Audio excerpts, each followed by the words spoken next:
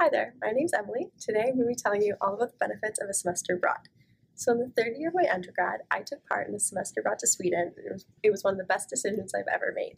While I was there, I made so many new friends from all over the world, and as I record this video, I'm actually on my way to reunite with some of them in Germany. So you may have some concerns before jetting off for the next 4 to 8 months. Won't this be expensive? Will it push back my graduation? Yes, it probably will be expensive, but it will also be so worth it. And in the end, the experiences you have will be priceless. It'll open your eyes to hundreds of new perspectives and let you do things you never would have had the opportunity to do otherwise.